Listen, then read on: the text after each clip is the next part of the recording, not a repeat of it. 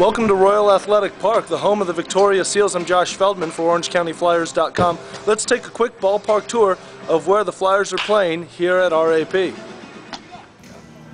The Royal Athletic Park outfield wall is 330 down the right field line. In center field, it's 400. And as you go past the scoreboard in left field, the left field down the line measurement is 317. 317 left field wall is the source of much speculation, as some say it's really more only about 305. Lots of balls falling onto the streak below, Pembroke, as they're known as pokes to Pembroke here at Royal Athletic Park.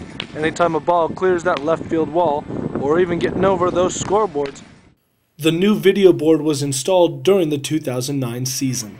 The press box at Royal Athletic Park is set back behind about 15 rows of seats, and the seating area goes down along the soccer pitch, as you see in a press box for the soccer field. The wall is built up about 3/4 of the way down the soccer field, and it curves in to run along the park's border fence for the left field wall. The dugouts at Royal Athletic Park are set into the ground by a little concrete bunker for the players to reside in during the games.